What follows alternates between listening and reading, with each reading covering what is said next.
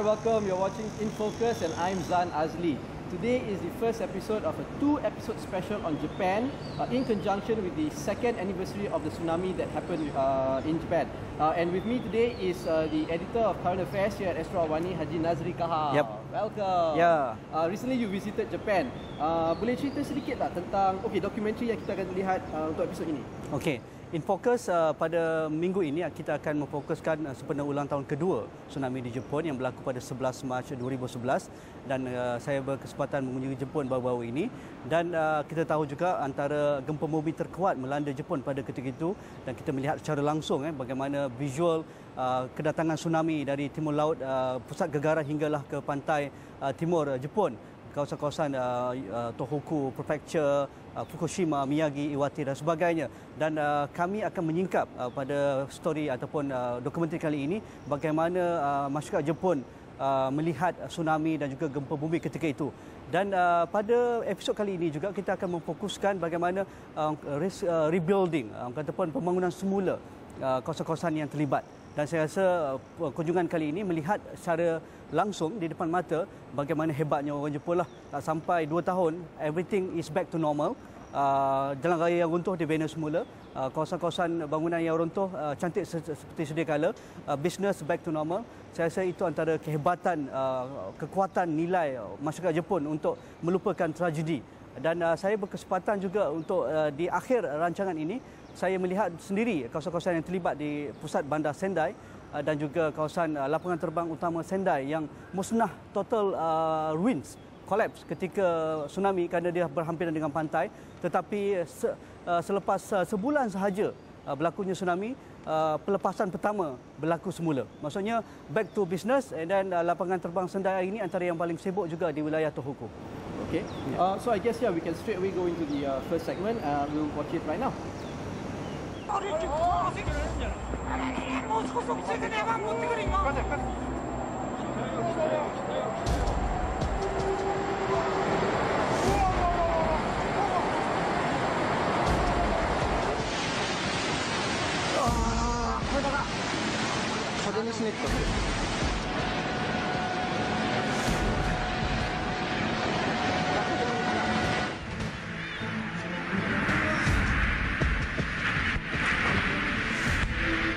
Jumaat 11 Mac 2011, gempa bumi berukuran 9.0 pada skala Richter berpusat di dasar timur laut menggegarkan Jepun.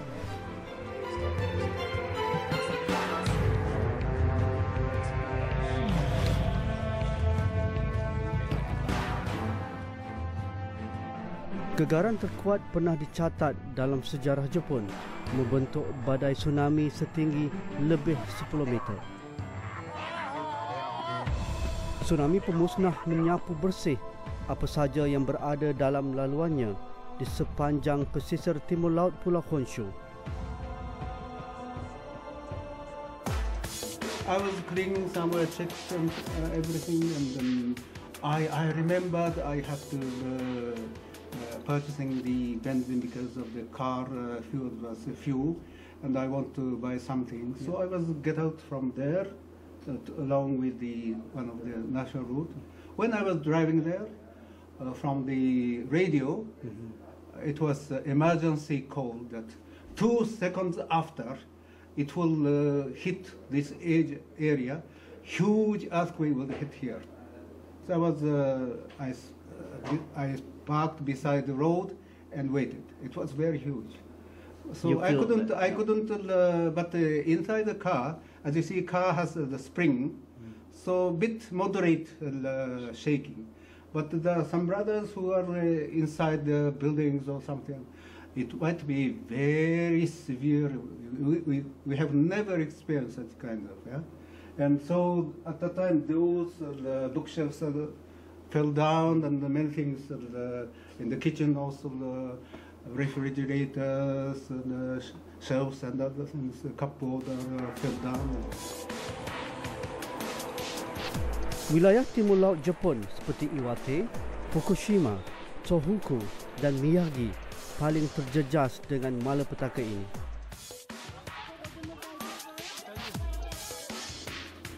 But other than that, no problem. Anyway. During that time, But in the far from here, this masjid is relatively from the western part of the city, but the seashore side, there, as you see, that was the really impact areas. Allahu Akbar. Allah Akbar. Kohmin Iwabuchi, seorang pesara kerajaan, masih terimbau situasi panik ketika gempa bumi menggoncang Sendai pada Mac 2013.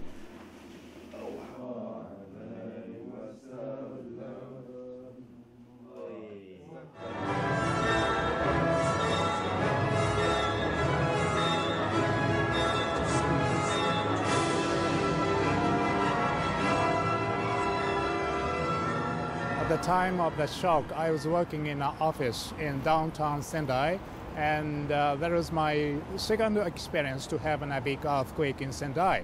But the last one was more serious. Severe. And I couldn't stand on the floor, so I had to fall down on the floor, and furniture and desks and chairs and collapsed from the walls.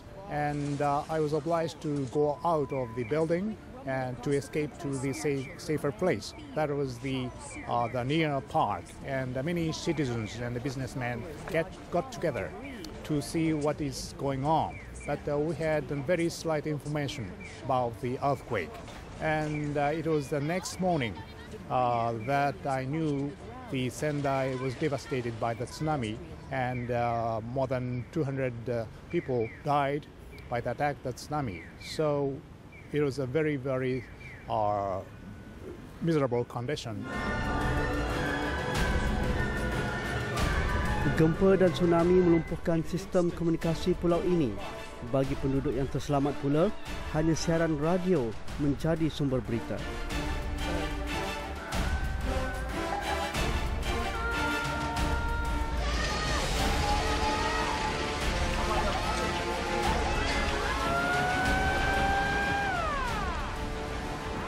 Seminggu selepas itu, kerajaan Jepun menganggarkan lebih 15,000 nyawa terkorban, manakala 3,300 orang masih hilang dalam bencana gempa paling kuat direkodkan pernah melanda Jepun.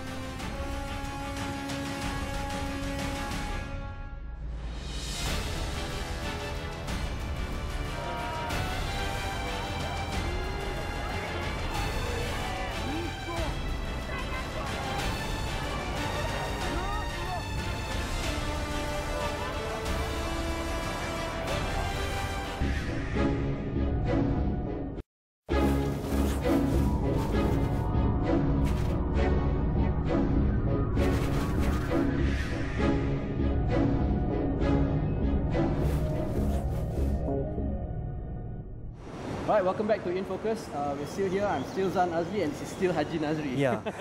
Okay, for the second segment right now, Haji Nazri pergi ke Sendai dan melihat sendiri. Mereka satu komuniti yang sangat, Jepun ni komuniti yang sangat efisien ya. Yeah. Cerita apa yang Haji Nazri jumpa dan lihat di sana? Satu, Sendai masyarakatnya terkenal dengan masyarakat tolong-menolong. Mereka cukup prihatin dengan rakan mereka, kelompok mereka, dan mereka bila-bila masa akan melihat keperluan rakan mereka yang susah, dan itu terbukti ketika tsunami. Dan kita lihat juga Jepun menolak campur tangan antarabangsa ketika itu untuk memberi bantuan dan sebagainya, kerana mereka sudah ada sistem mereka sendiri, dan mereka ada orang kata pun SOP mereka yang cukup rigid dan juga cukup tinggi yang kata pun kategorinya. Dan itu terbukti apabila saya bercakap dengan masyarakat Jepun, biar agak berat untuk berinteraksi ataupun ditemu bual, tetapi rata-rata mereka berkata inilah masyarakat Tohoku ataupun masyarakat Sendai yang rela untuk berkongsi susah ataupun menghulurkan bantuan ketika mereka dilanda bencana dan sebagainya. Dan akhirnya kita lihat hari ini Sendai kata pun hebat kerana kawasan ini cukup cantik dengan lanskapnya, dengan kata pun kisah kata pun kepahlawanan samurai. Itu adalah di pusat asalnya. Dan mereka ada kata pun jati diri tersebut. Mereka tidak pernah mengenal kalah, dan mereka bangkit dengan begitu cepat tentang apa yang mereka alami pada 11 Mac 2011. Okay, I guess with that introduction, very easy, we can go straight into the second package. We'll see you right after that.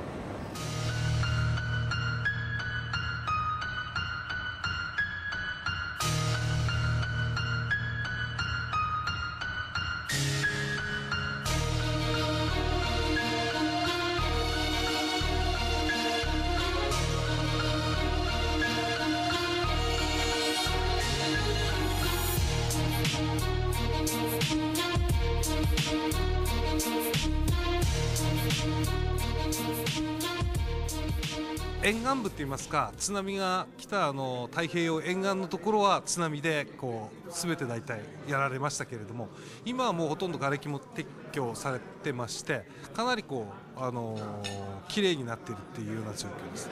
あと内陸部はもう全然もう影響はありません。津波全然関係ないですので、そういう感じですね。 Malah lebih parah lagi, gegaran gempa serta badai tsunami menyebabkan kebocoran 3 reaktor loji tenaga nuklear di Fukushima.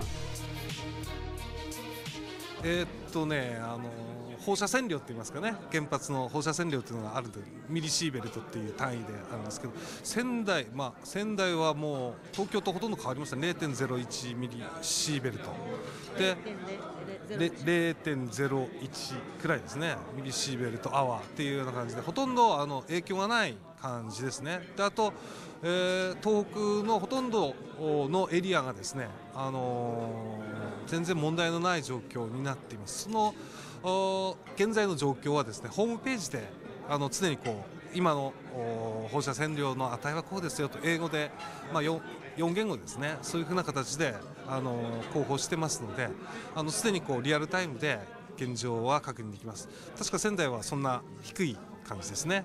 であと福島の中でも、いわゆる原発があった立ち入り禁止区域というのがあるんですが、あそこはもう立ち入り禁止ですけれども、それ以外のエリアはもうほとんどちょっと高いけれども大丈夫。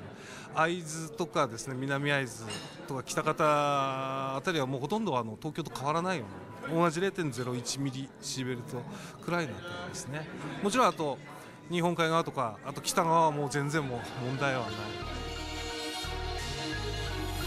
Insiden kebocoran reaktor nuklear loji milik syarikat tenaga elektrik Tokyo atau TEPCO di Fukushima menjadi bencana berganda melanda matahari terbit yang mencetuskan krisis nuklear terburuk sejak bencana Chernobyl pada 1986.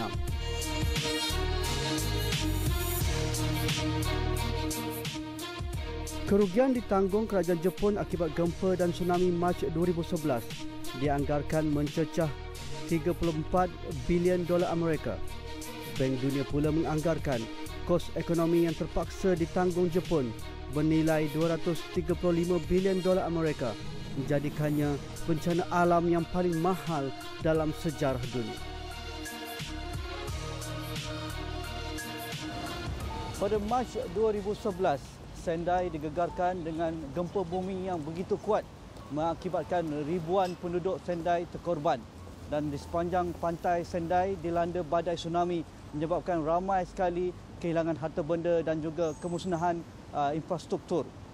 Kini Sendai kembali seperti biasa, biarpun masih mengimbau suasana tsunami pada 2011, perniagaan baik ataupun pekerjaan dan sebagainya kembali seperti biasa.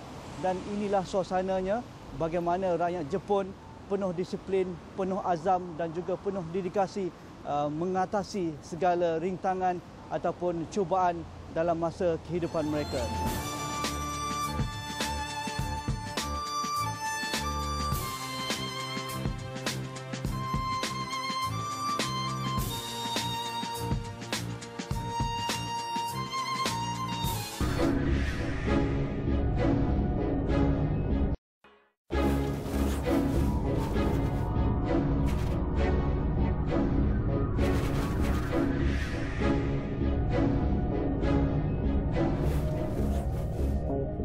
Right, welcome back in focus. Haji Nazri. Yep.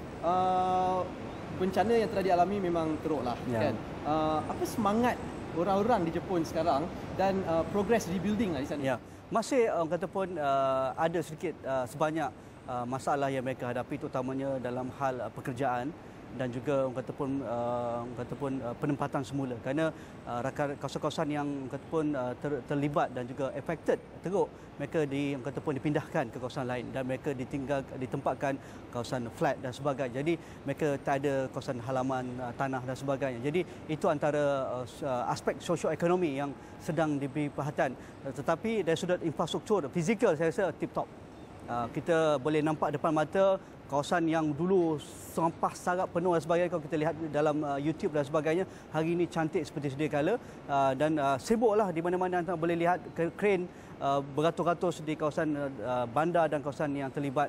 Dan saya kesempatan ke lapangan terbang antarabangsa Sendai dan melihat bagaimana susun atur lapangan tersebut yang katakan selepas pembangunan semula, saya rasa kali ini lebih hebat dengan katakan banyak penerbangan antarabangsa dan juga penerbangan tempatan datang dan berlepas daripada lapangan terbang Sendai dan kawasan surrounding area, kawasan sekitarnya, kerana kawasan tersebut memang wipe out ketika tsunami, macam aliran lava keluar daripada laut masuk ke dalam daratan hingga 4 km ke dalam. Bayangkanlah, sepanjang 4 km ke pantai itu memang wipe out. Tapi hari ini ada pembangunan semula dan mereka cuba kata pun tidak melakukan pembangunan lebih besar di kawasan tersebut, dan mereka sedang membuat penampan yang lebih tinggi di kawasan pantai. Okay, so sit back and we'll watch the progress the redevelopment of Japan.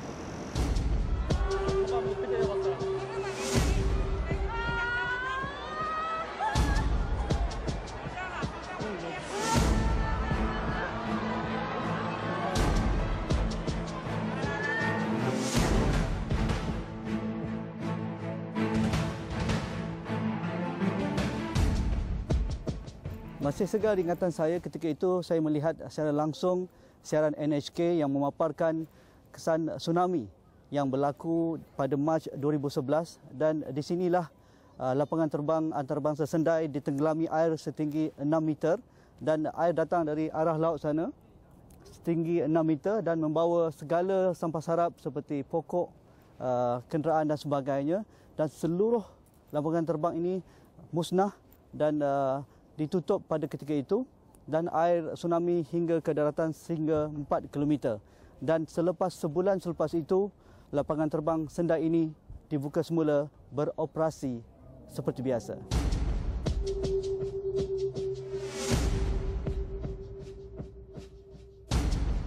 Terletak di tengah-tengah laluan badai tsunami, kemusnahan dahsyat merubah wajah sebenar lapangan terbang Sendai di wilayah Tohoku.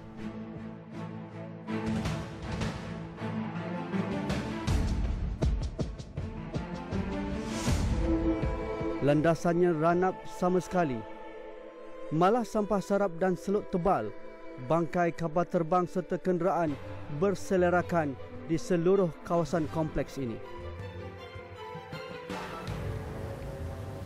Sendai terkenal dengan sejarah kepahlawanan samurai, tetapi Sendai juga tercatat banyak sejarah termasuk tsunami yang berlaku yang terkuat pada Mac 2011. Dan di sini di lapangan terbang antarabangsa Sendai ini dipaparkan bagaimana keadaan lapangan terbang ini pada mula hari pertama berlakunya gempa bumi dan juga tsunami pada 11 bulan Mac 2011, dan anda boleh lihat dengan jelas bagaimana rupa runway ataupun landasan lapangan terbang ini dipenuhi dengan air tsunami, dan mengikut sekuensnya, mengikut turutannya bagaimana pembangunan semula lapangan terbang ini dari kemusnahan yang begitu teruk sehinggalah kerosakan diperbaiki oleh angkatan tentera dan juga bantuan dari seluruh dunia hinggalah semula dibenarkan beroperasi semula pada 13 hari bulan 4, sebulan selepas berlakunya tsunami pada 13 hari bulan 3 2011. Beginilah dedikasinya dan juga kerja kuat rakyat Jepun untuk memastikan lapangan terbang ini beroperasi seperti biasa biarpun mereka menghadapi saat yang paling getir, saat yang paling susah pernah mereka hadapi sepanjang berada di Sendai ini.